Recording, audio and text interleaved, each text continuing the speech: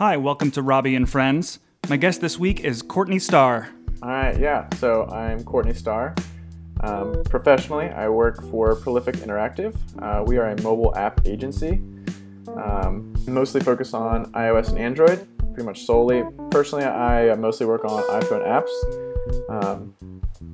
So yeah, that's what I do. I'm a product designer, so I'm on the design side of things. So that's what I do. This week we are discussing our reflections on last month's Apple Keynote. In particular, our feelings about the upcoming new refresh of the Apple TV and the iPad Pro. Stay tuned. Next week, Courtney and I had a really interesting discussion about how we use the Apple Watch, and it made this episode a little long, so I had to cut it along with some stuff about the iPhone 6S as well. I hope you enjoy the show. So the iPad Pro is, it just flat. I have the Apple website open right now for reference. Yeah, me too. It's thin, light, and epic. And expensive. And really expensive. So, yeah, I guess speaking of software in particular, I mean, like, I don't know. What did they really say about the iPad other than that it's bigger? I guess they demoed, some of like the multitasking features. Those are pretty cool. I mean, some of this isn't software, but the 4 speakers seems kind of neat because iPads are really nice for media consumption. Yeah. I only find myself doing that when I travel, and usually when I'm traveling, I'm just too occupied to watch a movie. But I do, 4 speakers will be nice. I think that's going to be it's one of those things I'm not really anticipating, but I think it's going to be a really nice, pleasant surprise if I ever buy one. Mm-hmm. I think selfishly, because it's so related to what I do, I thought it was amazing how much they talked about, the Apple Stylus and I can't quite call it a 3D touch display because they didn't outright say it, but it definitely sounds like it's pretty similar to the iPhone in that there's an extra level of sensitivity to pressure. That seemed really, really cool to me, and that's like the only thing that would drive me to get the iPad Pro, because the reason I got my iPad Air, like the major reason I got it, was to draw on. I really wanted to kind of move from sketching on paper to my iPad. That's kind of my sketchbook is basically the last remaining piece of paper in my life, and I was really interested in gaining the benefits of having my sketches go digital. But when I got my iPad Air, I tried a bunch of styluses and all of them felt like drawing with my elbow, so I immediately stopped using my iPad almost altogether. I still read on it. Yeah. Which ones did you try? Because I've tried a couple of them. I can't even remember them all at this point. I've tried pencil. I've tried some by I don't know how to say it. Adonit. Oh yeah, Adonit or whatever. Yeah. I never tried theirs. That I did buy a pencil on sale recently, and I have to say I really do like the paper app that it is intended to work with. But yeah, it's not amazing. I had the Wacom. Is it Wacom? I think it's Wacom. Wacom. But, Yeah, I had their Bamboo, which had a real pen on the other side of it, which was, again, not amazing, tolerable. I would use it. I would use it really mostly as a pen, and then I would scribble on my iPad every now and then. Yeah, it was kind of funny. I basically I just went to Staples and just basically tore open all the packages and just went down the line and tried all of them, and we're like, they're all horrible, and I left the Staples, and that was it.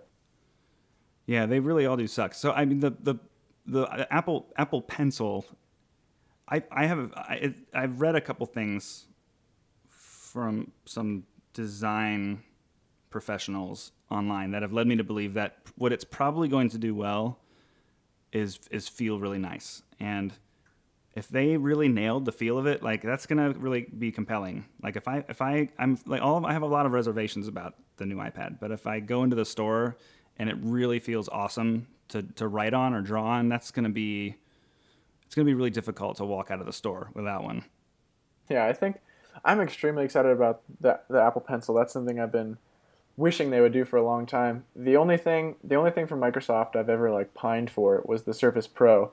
My aunt has one and has a stylus that's wicked good, and you can write. The thing that I've always wanted is to be able to write small, because when you, even with the pencil from Paper 53, when you write with that, you still, the fact that it's such a large nib means that you have to write extremely large, like kindergarten large, and it's just like not useful to me because I'm trying to write ideas down next to a sketch and I can't fit anything. But with the Surface Pro that I tried, it's like a really sharp point, and you can write almost the exact same size you would write with a normal pen. And I feel like the Apple Pencil will be like that, which is really exciting. So for me, the main thing I want is to be able to write smaller, because the other styluses felt good. Like I felt like I was drawing naturally, and I enjoyed the way it would like put a line on a page, but I just didn't enjoy writing text with it, because a lot of times, for what we do it's very technical. So like I'll be doing sketches, of an interface, and I need to make a note, about something technical, and I can't, I feel like everything they always write down in these like, videos like showing their stylus, it's like everything is always like 16 inches, and that's like the only thing they ever write is like a distance for some architectural plan they're doing, and I'm never doing that. I'm trying to actually write like a paragraph. So I feel like the Apple Pencil would enable me to get that precision, which would be really nice. Yeah, I really hope it feels great. And that's going to be the toughest thing for me, because if it feels awesome, it's going to be so tempting. So like the pencil looks pretty interesting. And then so like you were talking about multitasking. They had Microsoft come up on stage and demo some of the Office suite working, like with, you can run a full portrait iPad Air app on side by side. Correct. So you can run a portrait, Microsoft Word alongside an Excel, which to me is exciting. I use iWork I'm pretty happy iWork user. But, in education, people are still using Office. Mm-hmm. And I've had a lot of really frustrating problems with iCloud documents syncing. Like, it's just so bad. It's so incredibly bad. It is. That I'm just like, you know what? The Microsoft apps look so much better than they used to, and I don't have to think about converting files. I really do like the design of like pages and numbers, but I don't know. Every now and then I go through a phase where I'm like, forget iWork, and I just put all the the Microsoft productivity apps on my iPad's home screen and work like that. Mm-hmm. They have great Dropbox support too. So yeah, that was interesting. Do you think like I have no doubt that anyone, even though most people are really comparing the iPad Pro to the Microsoft Surface, I'm pretty sure it's going to sell pretty well. But I'm just really thinking, like, do I really want to, like, because this is going to be a device that's probably, I think it's intended to replace a laptop.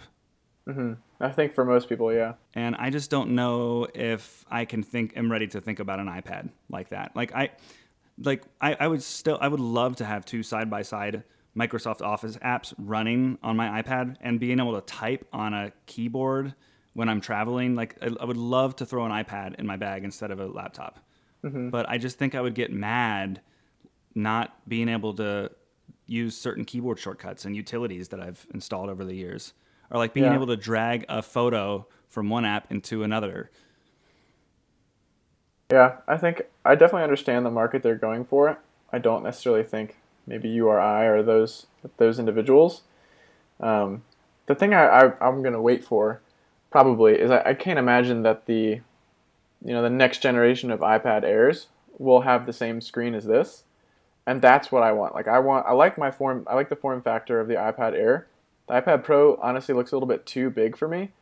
I feel like the form factor it's like just for professional use. Like I wouldn't want to use, a 12.9-inch screen sitting on the couch to read a book. It's like gigantic, and also a little bit heavier.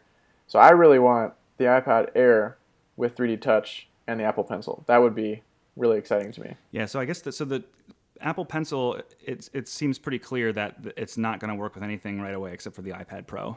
See, I don't know about that. I mean, I can't say it's not gonna do anything. I mean, it's got to be able to scroll something on the screen, even if it's not the iPad Pro. Like I would imagine it's still using the same touch that you would use with your finger or any other stylus. So I'm still interested in getting the Apple Stylus or the Apple Pencil, and just using it on my Air. I know it won't be quite as good, but it's got to be better than anything I've used so far. So yeah, I had a really difficult time understanding what part of the sensitivity of the pencil is the iPad's display having pressure sensitivity, and which part of it is the pencil itself having, its varying levels of pressure that can be applied to get different artistic results. Yeah, it's hard to tell. Yeah, and you mentioned the the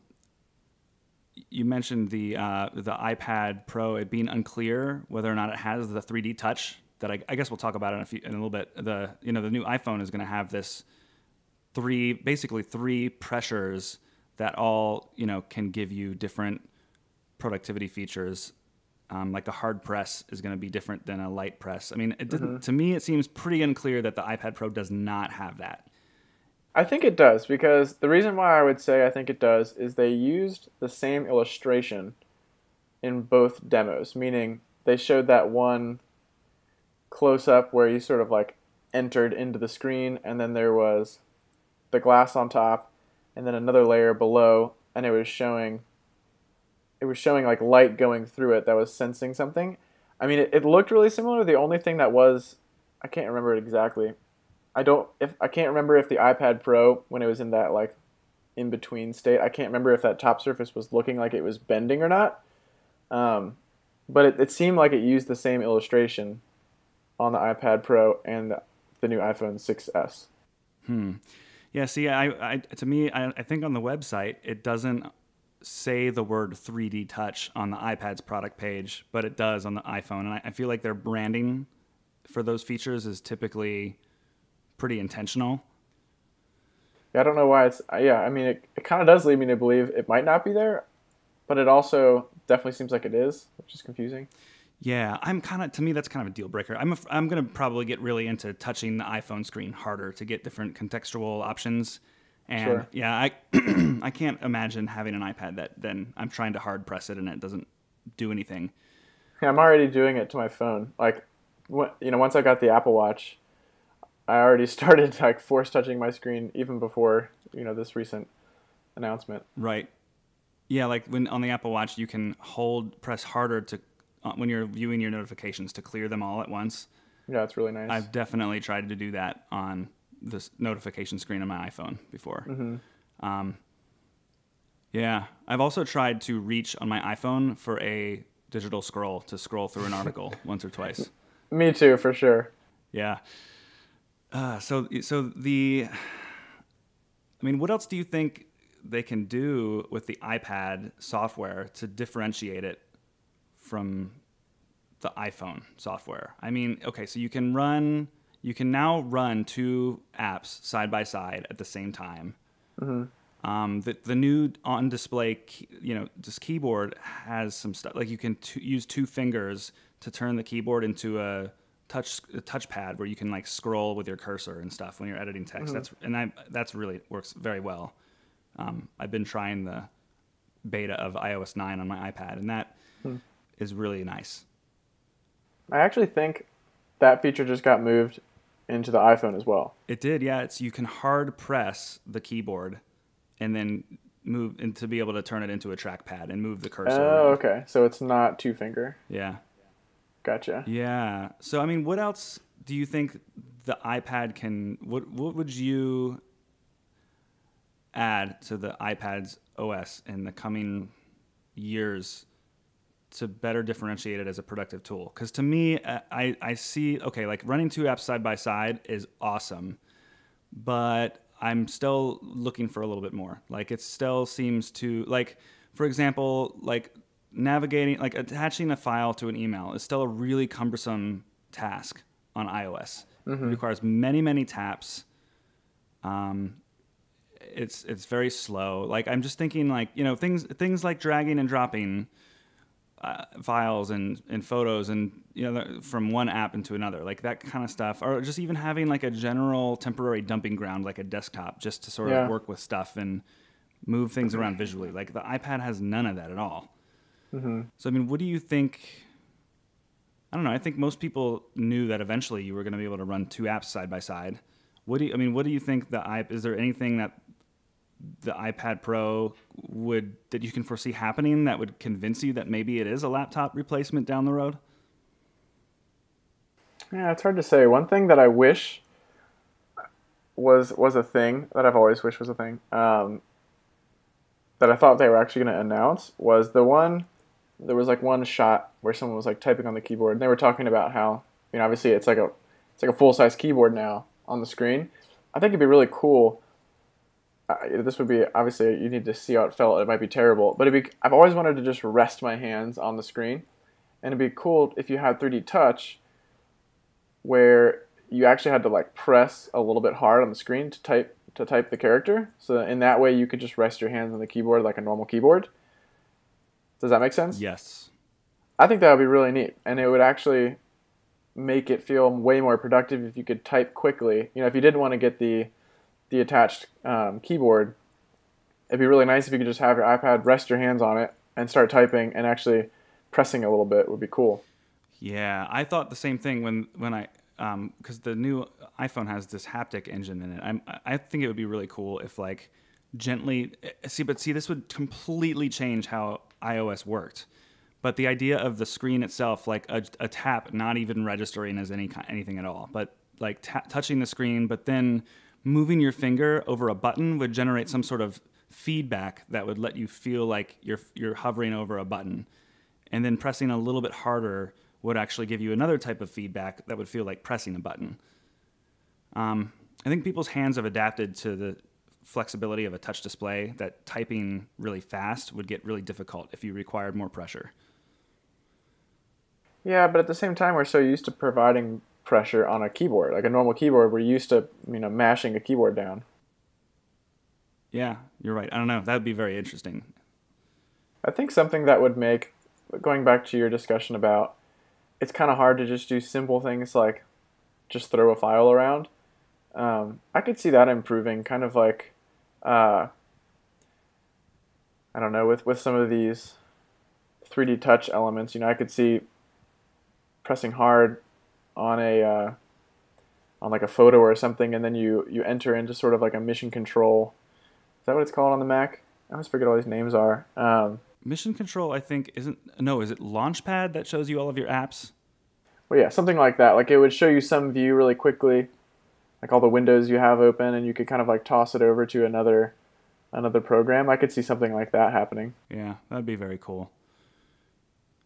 Yeah, I still think it would be awesome if there was a Finder on the iPad. Well, you're getting kind of close to that with the new, iCloud Drive app. Yeah, it doesn't have enough flexibility with how you customize the way you view it. Sure. Yeah, but you're right. It's getting closer.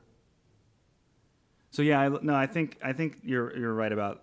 I don't know. I do really like the size of my iPad Air. Just going back to that for a second, I do think like, especially if the iPad Air got some of the features of the iPad Pro down the road, which I cannot imagine it will not. But especially if they made a keyboard the size of the iPad Air, that would be really interesting to me. The one thing that makes me think maybe this is something I want to think about more in the near future is that one of the things I'm using my iPad for now is for reading sheet music, and a large iPad is just it obviously fulfills that role in a very nice way. I mean, you're coming close to the full size of what a score would really look like, and so that's kind of cool. That would be cool. Apple TV? This will probably be the first one that I get. I've never owned an Apple TV. That surprises me a little. I know. I told you sometimes I'm a little resistant to these things. I've never really been. It was kind of the same thing as like Fitbits and all that stuff. There was like a tipping point that hadn't been met for me with the Fitbit stuff, where it was like, I don't really care that much about my steps. But when the Apple Watch had this like huge suite of stuff, it was like, okay, I care about my steps and my heart rate and all these other things. The same thing is kind of with the Apple TV. I never really cared that much about some of the stuff that it did because I'm not a huge TV person. But now that it's got like this overwhelming amount of cool stuff, I think this is definitely one that I would love to get. Yeah, we've had the Apple TV 2, and then I think we got the 3. And so what are your favorite parts about it?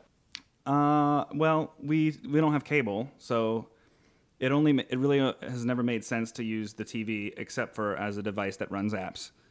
Ever since we cut the cord, so to us, it is a way to share photos with people who are in our house. It's a way to listen to music. It's a way to watch and rent movies. But most of the time, it's just a way to watch TV that we're interested in through apps like Netflix, Hulu, and HBO. We're pretty picky about TV. We don't watch a lot of it, but we do have a couple of things that we really like, and mostly like hour-long serial dramas. And yeah, I mean, a typical like way to decompress on an average weeknight might be to watch like, well, this is done now, but like Mad Men, an episode of Mad Men might be a thing that we would do. And it just presents a really nice way of navigating all that stuff. And I think the new Apple TV is going to make it even easier. It's going to make the experience of searching for something a lot, I mean, some of the current frictions of the Apple TV are that it's like not a very well thought out device. Like you have to either use an iPhone app to like type in stuff when you're searching, or you have to actually use the 4-way directional pad on the Apple TV remote itself to like one by one type in each character. So it's got these weird things, that are frustrating. Like, oh, what, your Netflix account needs to be, you have to like reauthorize it. Well, now I've got to like look up my password in 1Password. Oh, it's like 30 characters long because I made it a really good password. No, thank you. Like, we'll just not watch TV tonight is what we decide. Play cards instead. Yeah. Yeah, I think they're nailing a lot of stuff with this new Apple TV. I mean, the remote looks great. It looks like something I will not be motivated to lose in my couch.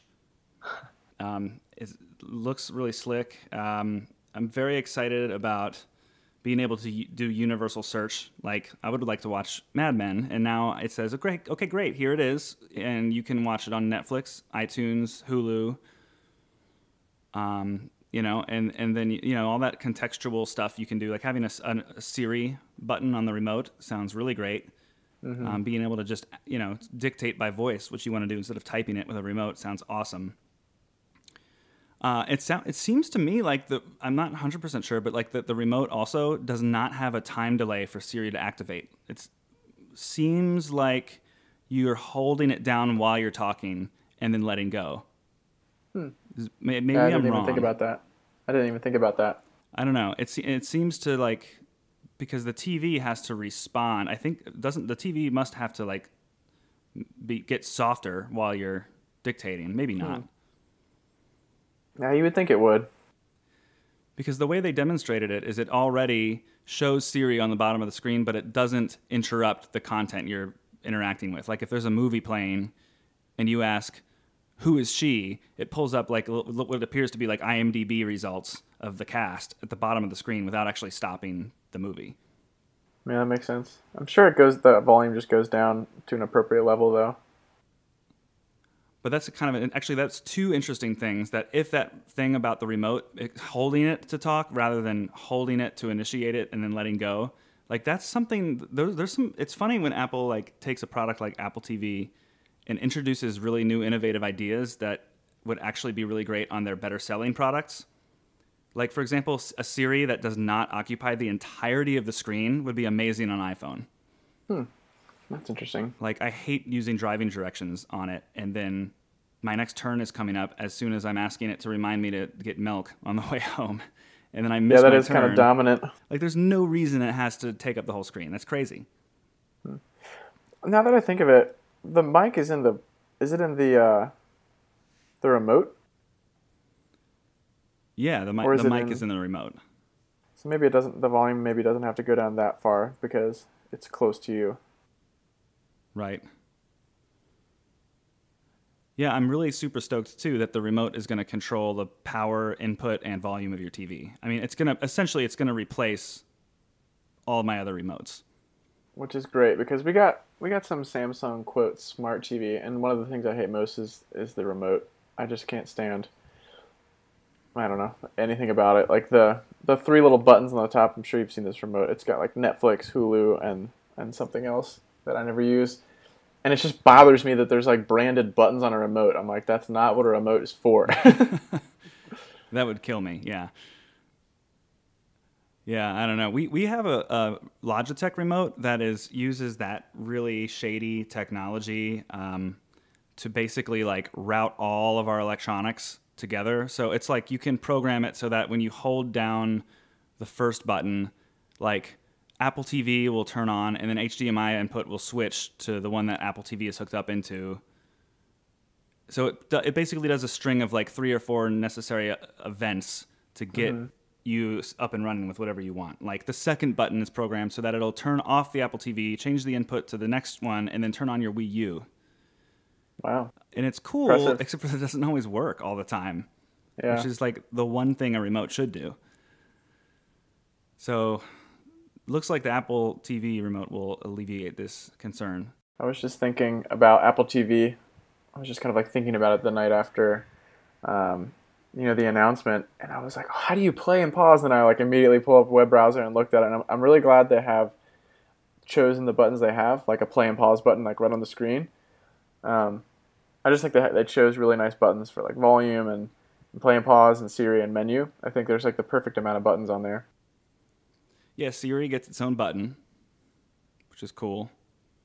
Oh, and the other thing I was going to say is that it seems that this remote has that could be brought to other platforms is, if I'm correct, that you have to just hold the button to talk and you can talk right away, is that it really sometimes bugs me that I have to wait, like, and this is like major first world problem here, but like the lag time of holding the Siri button down on my watch or phone is really bothersome when I'm trying to just get a thought out of my head really quick. Yeah, I've seen a lot of people screw that one up actually, where they think it's already listening and then it's not, and then it catches half of what they say and then it messes it up and they have to redo it. I see that happen a lot, just like out in the world. Yeah, I would not. It would never happen, but I would not even mind if Apple added a button for Siri on every device. Whoa, that's a big step there. Don't put any more buttons on my iPhone. Yeah. Careful. It now. would never happen. I'm just saying, like, if it works that way, that you can just start talking. Yeah, no, I agree that the buttons appear to be very wisely chosen. Volume up and down, play, pause, menu. I like that menu is positioned right underneath the touchpad because it's a very, very common button for navigating, which the touchpad will also be. So what's that TV one? Is that like on off essentially? I don't know if it's on off. It implies that yes, it is. I would think it would take you to the home screen, but that's what the menu button does on the current version of Apple TV. Curious. Yeah.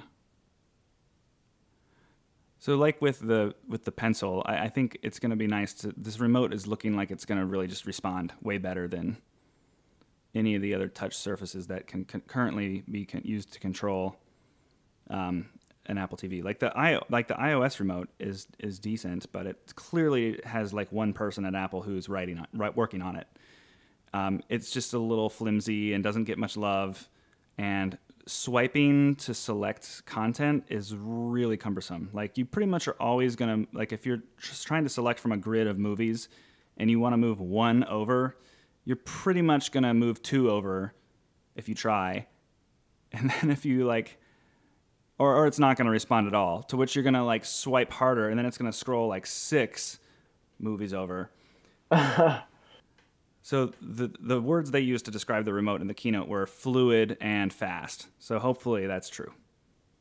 Yeah, the thing that looks interesting is I was really observing the presenter's hand as they were, navigating the screen. And maybe this is since I don't have an Apple TV, maybe this is something that's already been established. But it was kind of the opposite of the phone, or it kind of reminded me of when I forget which operating system it was. Maybe it was like Mountain Lion or something, where they introduced the natural swiping or natural scrolling on the mouse.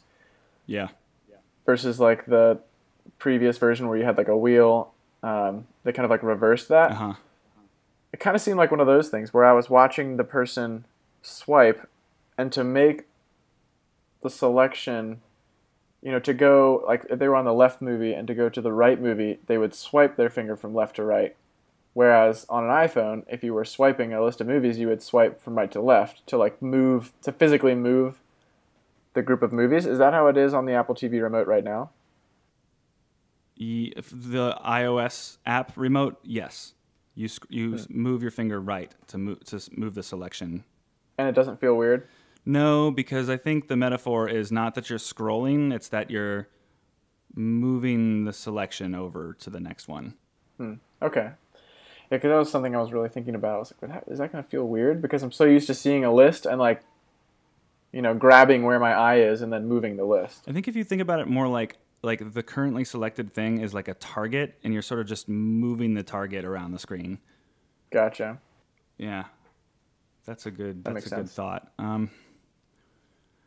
I mean, what kinds of apps do you think are going to be good on the TV? Yeah, that's a great question, because I think the thing that I'm personally most excited about the Apple TV is actually developing apps for it. I've already made it very clear at my company, I want to work on an Apple TV app. And I think some of the really cool apps that are going to be made are going to be, companies that we've heard about for a long time. Like, for example, in New York, we live by a lot of media. And I would love to design an app for CNN where it's I could so easily see, let's say you bring up the CNN app or whatever, any news station app, and you can swipe something, and now you can access top 10 stories of the day.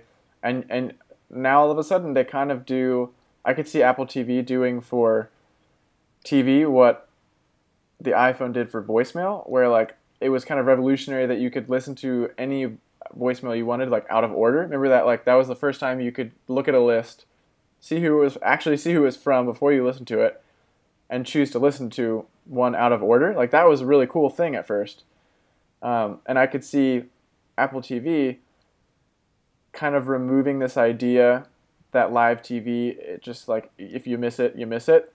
It'd be really cool, at the end of the day to go and just see a top 10 stories from the day from a traditional news source. You know what I mean? We're used to being able to pick shows now from network shows, but we still haven't been able to really do that so much with news. And I think that'd be really cool to be able to do that with news. Yeah, almost the taking something like an RSS feed, or even just the first page of the New York Times, and being able to just sort of browse top stories that are tailored towards you, and then but selecting it, you're watching it instead of reading it. Yeah, I mean that's really cool, because it's kind of bringing TV into this realm that we already are so used to, but it's amazing that it hasn't happened yet. You know what I mean? Yeah, absolutely. Yeah, it's kind of the way that you do that now is it's just sort of advertised. If you go to YouTube and there's a really major event has happened and that YouTube is promoting, then you'll see it there when you log in. Or if you're on New York Times, and maybe some a top story will be at the top. But yeah, there's no way to sort of customize which apps are feeding you which things. I'm not really, I don't follow a lot of sports, but that MLB app looks crazy awesome that they demonstrated. Yeah, I was thinking the same thing. I don't like watching sports, but I was all right, maybe I'll be a baseball fan now just because of the technology.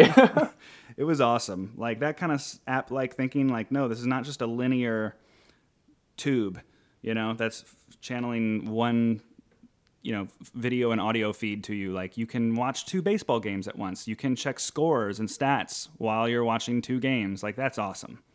Mm-hmm. Yeah, I think what Apple TV will do is we'll have lots of these oh yeah, why hasn't it been like that moments, where you started just a second ago, you were talking about, if there's a big event, yeah, you can go find it on YouTube. Yeah, that makes sense to me in computer world. I would think to myself, oh, this event happened, I'm going to search for it in Safari and probably tap on a YouTube link.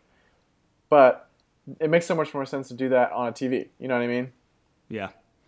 And I think it'll provide a lot of neat opportunities for the TV stations to change. News, I don't like watching the news, but I would be enthralled to design a news app though, and to actually change the experience of news, because news is obviously important, but I just don't really like the whole, you got to turn it on at 7:30 a.m. and go through all these obnoxious things, like some band that I'm surprised got themselves out of bed at 8 a.m. and played, and like I don't want that. Like I just want to find the actual news that I'm interested in, or the actual people that I'm interested in. Like it'd be really neat to be able to access a menu of who is related to the station. Like I think that the stuff that Anderson Cooper does is typically interesting. So imagine bringing up, a news app and being able to kind of like look at the roster and be like, yeah, let's see what Anderson Cooper's been up to, and then watch something in that way. You know what I mean? Yeah, that's awesome. It's really cool to think about, because of course they kind of addressed that in the keynote. This is how we interact with our technology today. Why not in front of a TV?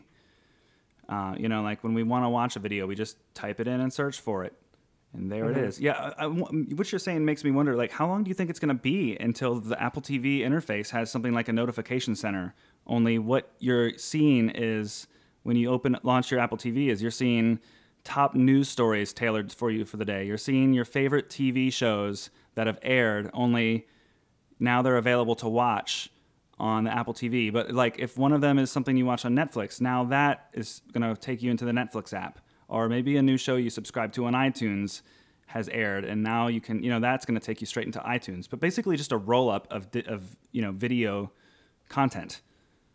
Yeah, I think that kind of that fluid exchange between your devices is definitely what it will do. And I think the interesting thing is it will happen in a way that at least people that are new to the technology, like just younger people, it will happen in a way that like no one ever notices it. It's like, well, yeah, why isn't it like that? You know what I mean?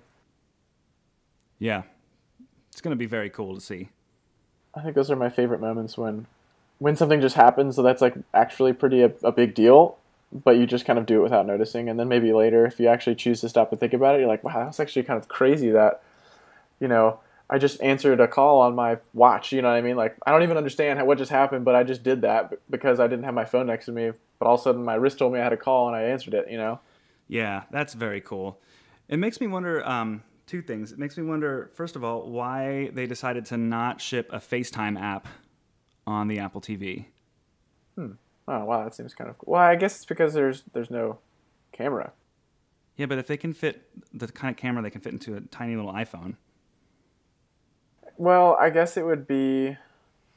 People mount them in all sorts of weird places, though. It's not really like front and center all the time. I guess so. Like maybe you put your Apple TV in a wall, or maybe it's behind your TV. I don't know. I don't think it would be like intuitive necessarily. I think people would expect the camera to be above the screen like it is on all their other things. Right. But you're far away enough from it that it shouldn't matter. If you're staring into the TV's screen, the camera on the Apple TV, no matter where it's placed, should at least give the other viewer the impression that you're looking at them. That would be pretty cool. It would be pretty epic to see like something actually large like that. Right. Yeah, I think it would be really cool. The other thing it reminds me of is you're talking about like using the watch to answer calls. That's using this new handoff feature where you can like pass activities from one Apple device to another. They said that was going to work with games on the Apple TV, which is crazy to me, because what I interpret that to mean is that if a developer decides to make a universal app that is a game that you buy it and it runs on Apple TV, iPad, and iPhone, it sounds like what they're saying is you can be playing a game and on your iPad and then go to your Apple TV, boot up that game, and then it's going to start you right in the exact place that you were on the iPad. Yeah, that's what I gathered. What I gathered, though, was that it wasn't necessarily... No, yeah, I think it just kind of seems like Game Center is like saving your place and opening it in a new place.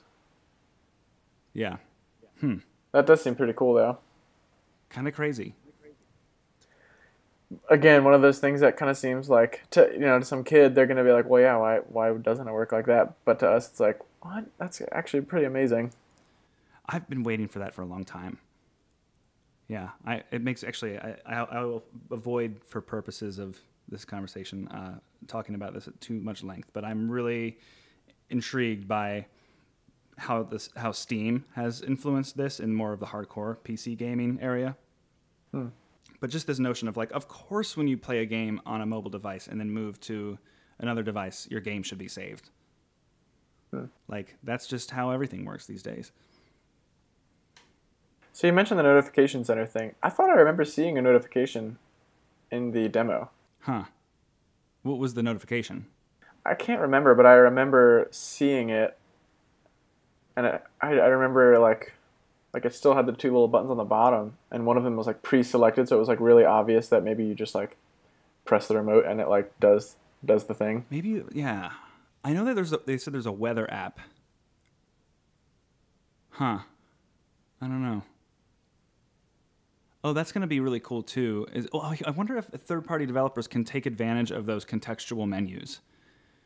Because it seems clear that Apple is like, when you do that thing where you ask Siri, who's in this movie? And then it pulls up on the bottom of the screen a list of people who are on the film.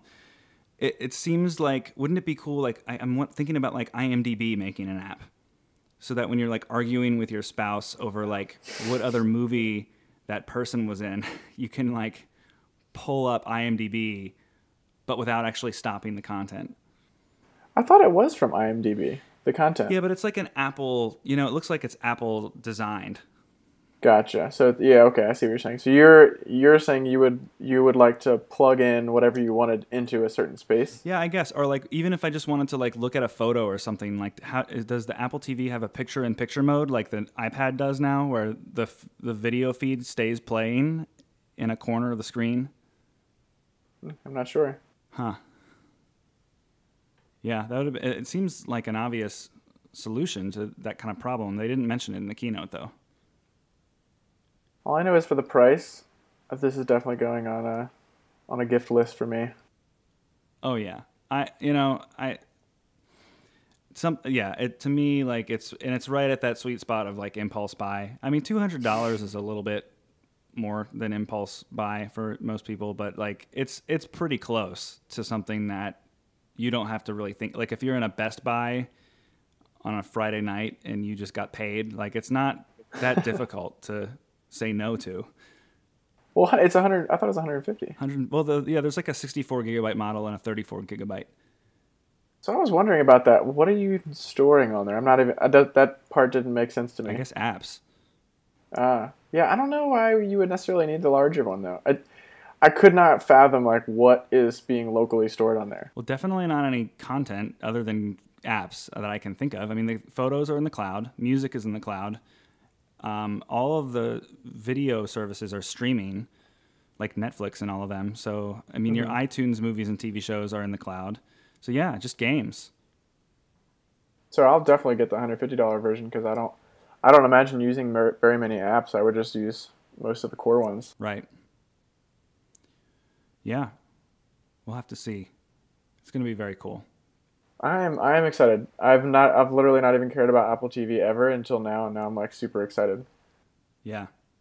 That's cool. Very cool. Okay, so like I said, I had to cut this episode a little short to keep it a reasonable length. Stay tuned next week for more of our discussion on the Apple Watch. See you then.